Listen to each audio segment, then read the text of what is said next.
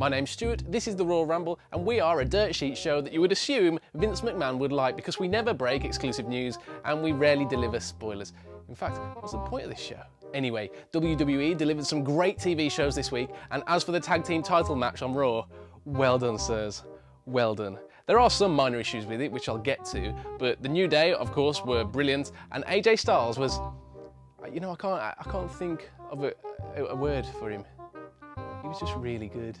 And the obvious Jericho heel turn came. Now, the problem isn't, there was no problem with the match, it was great. The problem is with the story, because I think this actually arrived a little bit too early. They could have held it off until Roadblock, and they could have even got another match out of these two teams, which I would have paid to see, and then they could have built towards the Jericho Styles 4th, 5th, 6th, 7th match in the series at WrestleMania. But anyway, they chose to do it this way. But I also had a hard time believing in some of the crowd's reactions, because there were plenty of this, and even more of this. But to be fair, they did do it quite well. And the match, as I said, was incredible. But I would have been even more pissed off with the Jericho heel turn if WWE had given me a little bit longer, more opportunity to buy one of their Y2AJ t-shirts, which I would have, and then they split up. Now, as to why WWE thought it was necessary to hype Jericho's explanation as to why he did what he did to AJ Styles on the coming SmackDown episode, it's a bit strange, especially as we can infer from his post-match interview on Raw as to why he did it. So, don't know what the reasoning was there.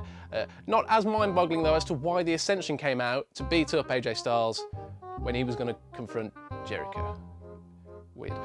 Anyway, if you weren't already watching Total Divas, you're unlikely to start, especially after the promo on Raw this past week was Brie buys a scooter. Oh my God! Moving on. We're seeing the gradual coming out party of Sami Zayn, who, by the way, should definitely not stand next to Neville with his t-shirt off. But in reference to Zayn and Neville, I believe that Zayn is more likely to get over with the fan base in the immediate future, as opposed to Neville, even though he's an established star, really, on Raw and SmackDown, simply because of Zayn's music. Now, Neville is a great wrestler, he's incredible, he's amazing, everything he does from week to week gets better and better, as we saw this past week.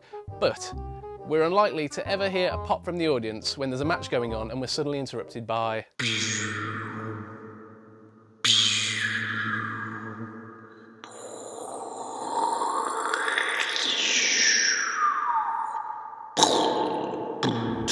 Army?